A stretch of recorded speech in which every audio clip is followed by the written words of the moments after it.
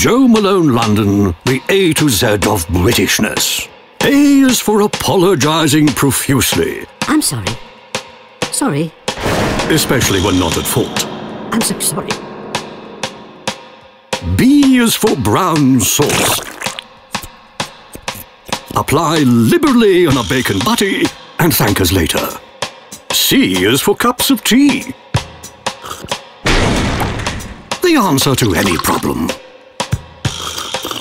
D is for dogs. We prefer dogs to people.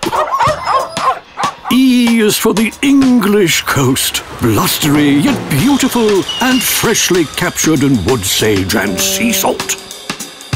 F is for a full English breakfast, not for the faint-hearted. G is for Glastonbury. It takes a full year to recover. H is for Hogwarts. Have our invitations to the School of Witchcraft and Wizardry been lost in the post?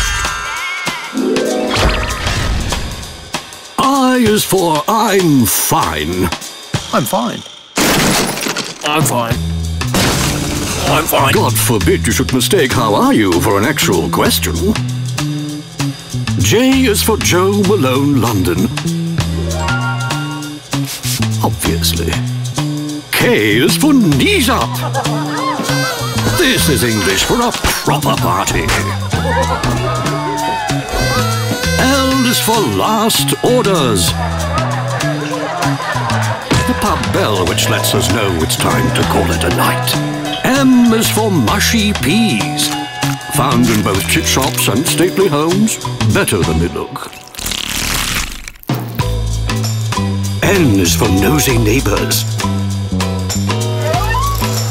We're inclined to curtain twitching. O is for odd British place names. Badger's Mount, Buttock, Crackpot, Rotten Bottom and Plug's Gutter, to name a few. P is for punk. We may look prim and proper, but inside we're full Mohican. Q is for queuing, a national hobby. But if you're not in the queue, don't stand near it, you'll cause chaos. R is for roast. Nothing else will do for a Sunday lunch. S is for speaking slowly and loudly whilst abroad. We believe it translates to local language. T is for thank you letters. Actual pen to actual paper, landing on the doormat. U is for the underground.